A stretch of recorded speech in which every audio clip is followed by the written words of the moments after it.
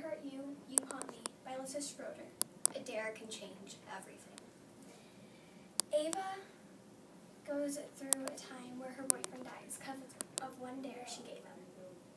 She suffers through the pain of it and doesn't know what to do. So she ends up seeing him in her dreams. He haunts her.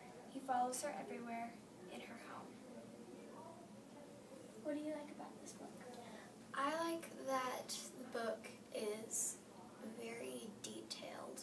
Like every page you turn, you get like more in depth with the book. What I like about the book is that no matter what happens, Ava keeps going and tries to. She remembers him, but she tries to forget that he's there. And now I'm going to read you a clip of this book. I've never been to a funeral until today. I see dazzling arrangements of red, yellow, and purple flowers with long green stems. I see a stained glass window with a white dove, a yellow sun, a blue sky. I see a golden cross standing tall, shiny, and brilliant. And I see black. Black dresses, black pants, black shoes, black Bibles. Black's my favorite color. Jackson asked me about it one time. Ava, why don't you like pink, or yellow, or blue? I like black, I said. It suits me. I suit you, he said. And then he kissed me.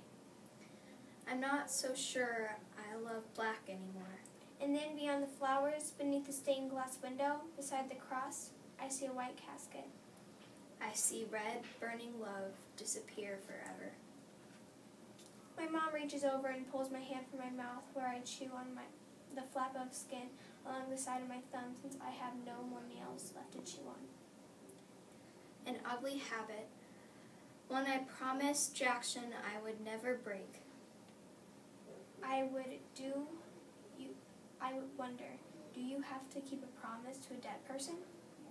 My mom holds my hand in hers as the music starts to play.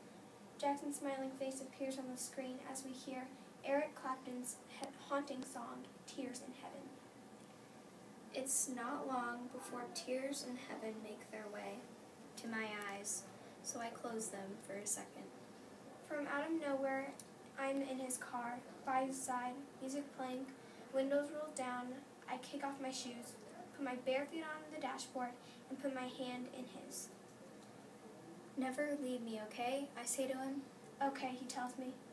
He squeezes my hand like the seals that seals the deal. My gaze returns to the beautiful boy on the screen while my thumb returns to my mouth. He broke his promise. I can't break mine. The minister speaks. It's hard when a young life is tragically cut short. But we must celebrate the life that was Jackson's. Look around at the friends and family who loved Jackson Montgomery.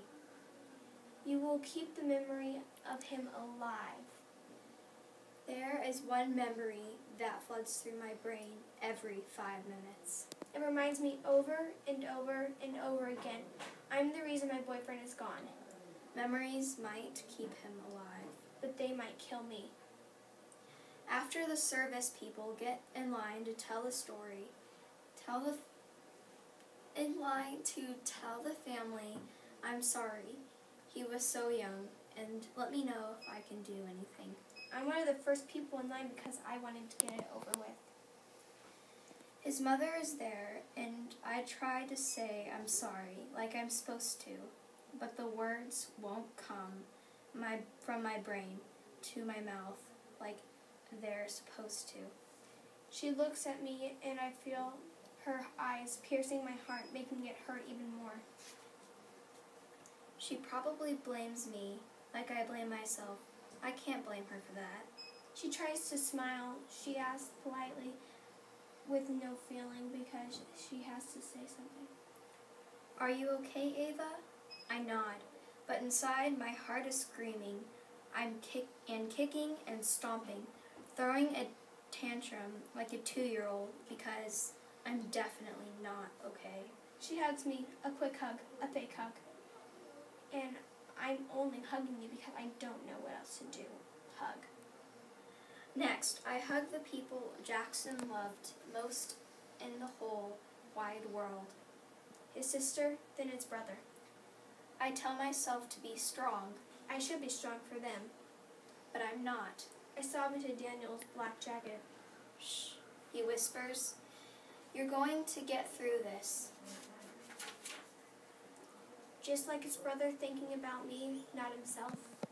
After that, I stand alone and wait for my mom so we can leave.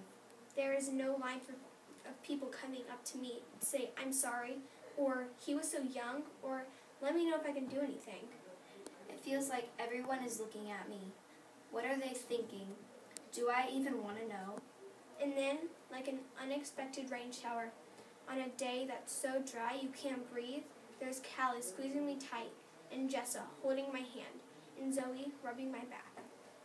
In that moment, I realize a circle of love is 10 times better than the procession of sorries. And you better read this book to figure out what happens next. We recommend this book to you if you are interested in ghost stories.